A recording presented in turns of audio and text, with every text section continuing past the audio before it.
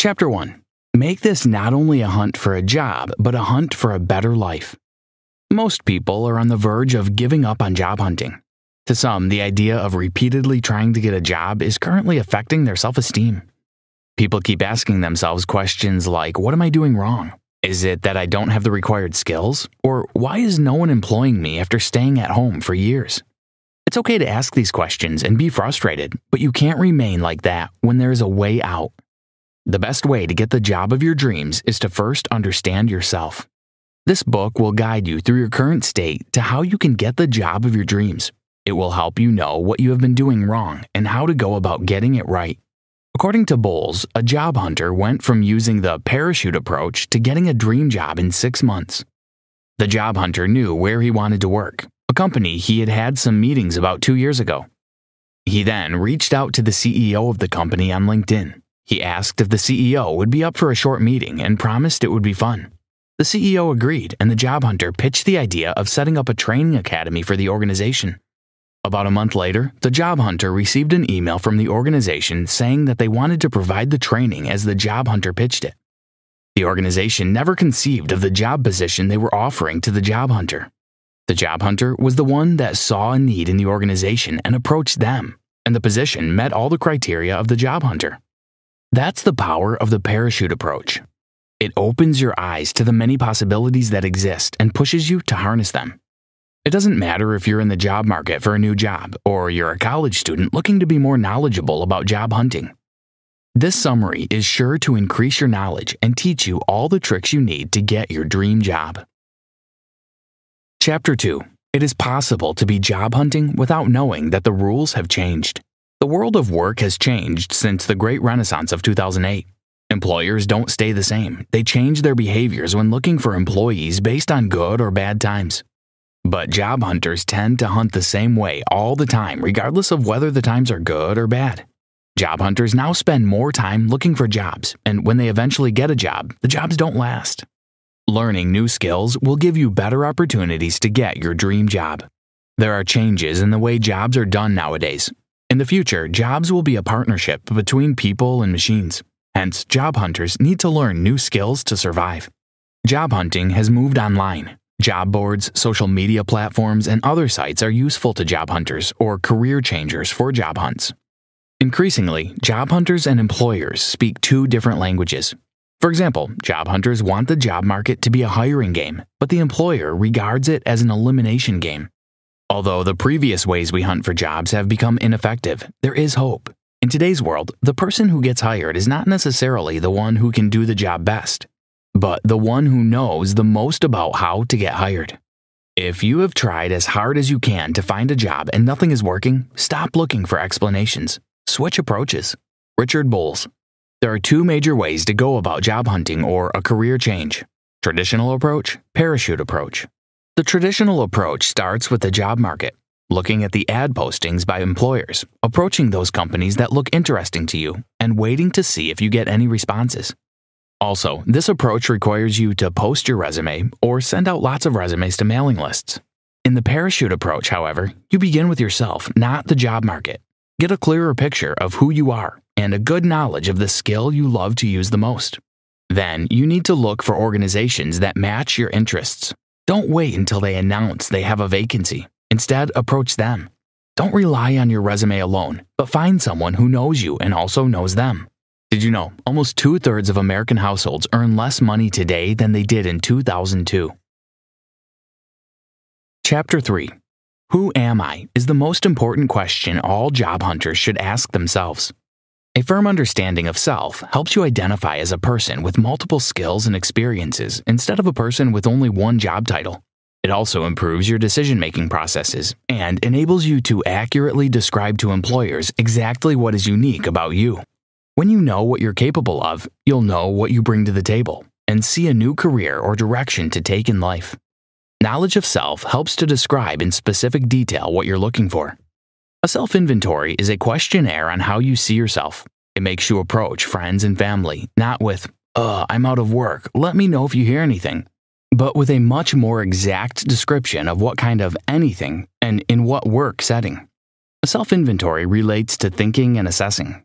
with its demand that you do an inventory of who you are and what you'd love to do before you set on your search for work. The parachute approach helps you take advantage of the opportunity that any interruption presents. The self-inventory begins by dropping the vocational answer to the question, "Who am I?" Instead of saying, "I'm an accountant or a lawyer." You must think instead, "I'm a person who has had these experiences," or "I'm a person who is skilled at." Afterward, make a list of every significant thing you know about yourself on one sheet of paper. This is what Bolles calls the flower exercise or diagram. The next step is to add pictures or graphics to your list. Arrange the items on a sheet of paper in order of priority. Bolles' flower diagram has 7 petals: people, workplace, skills, purpose in life, knowledge, salary, and geography. The flower diagram describes who you are in all 7 ways. It is a picture of who you most fully are and a job that would most completely match and fulfill all that you are. Chapter 4. Handling difficulties in recognizing your dream job after using the flower diagram. Job hunters or career changers need to find out what careers their flower points to.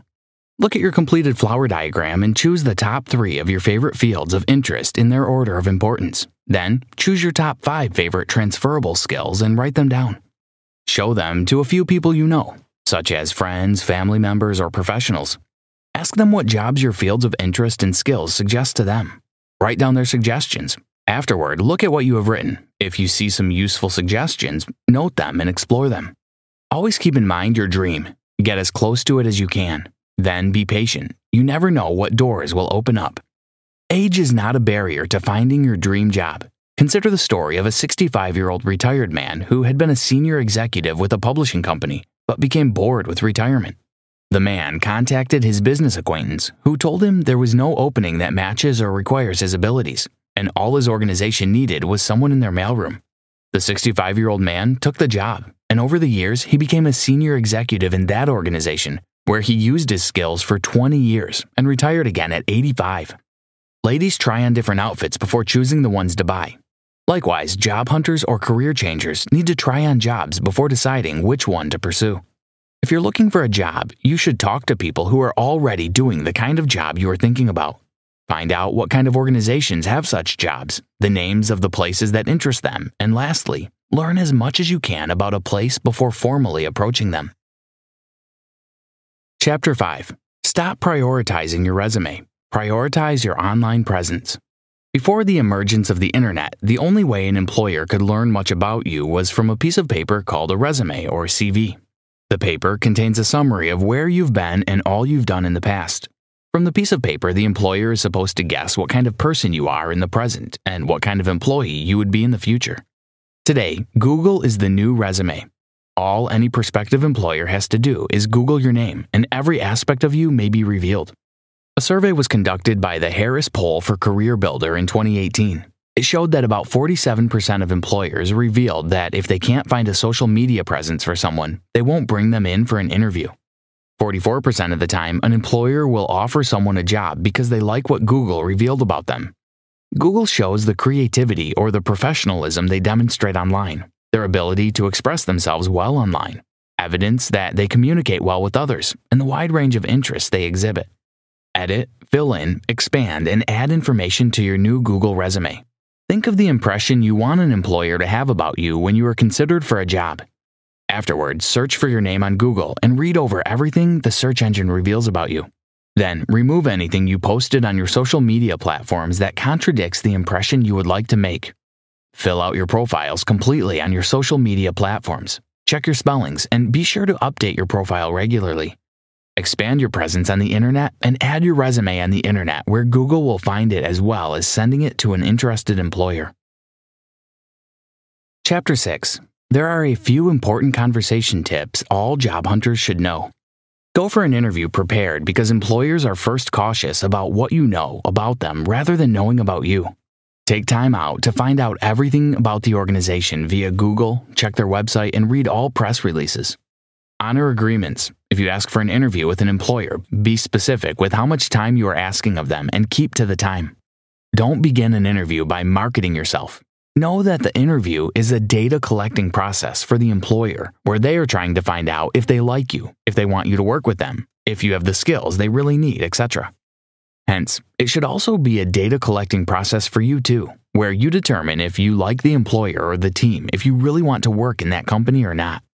Do a lot of research on organizations before you go in, because organizations love to be loved. Richard Bolles. Always observe the 50-50 rule. The interview process should be a mix of speaking with listening 50-50. Do not speak for less than 20 seconds and not more than 2 minutes at a time when answering questions. Your appearance and personal habits, nervous mannerisms, self-confidence, the careful thought you show to other people, and your values are the small things that are killers in an interview. Think of ways to bring proof of your skills to the interview.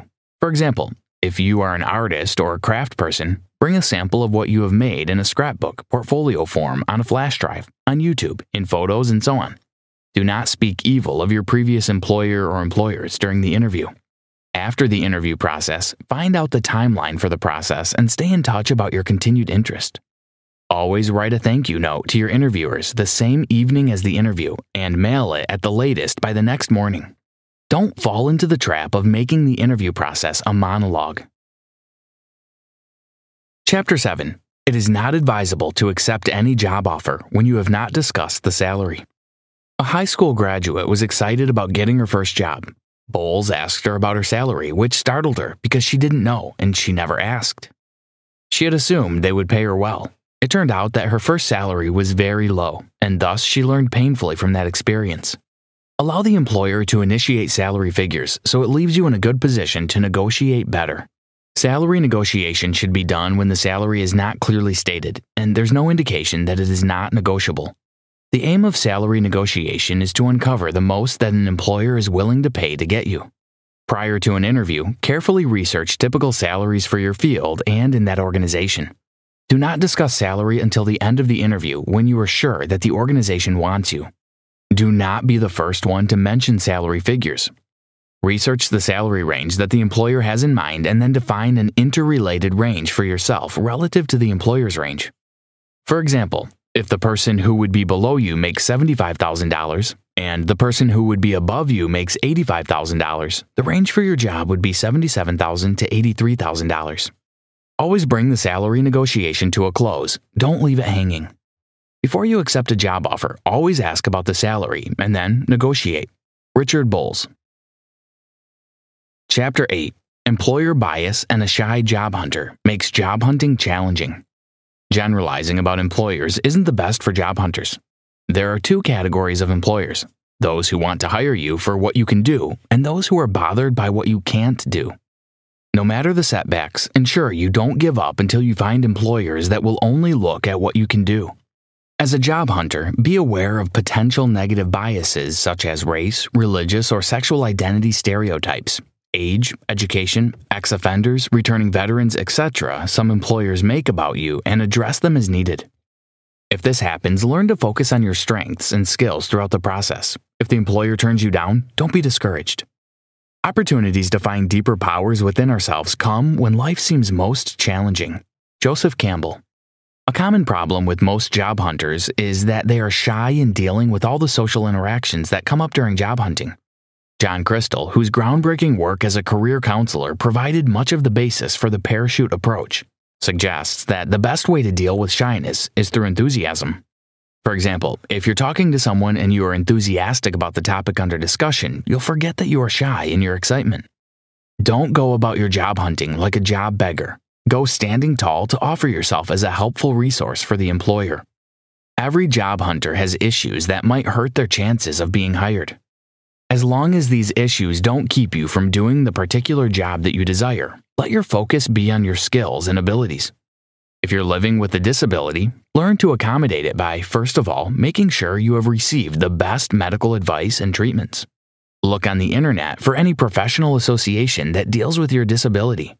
Get in touch with them. If you can't get a job because of your disability, search for jobs similar to the one you want to do.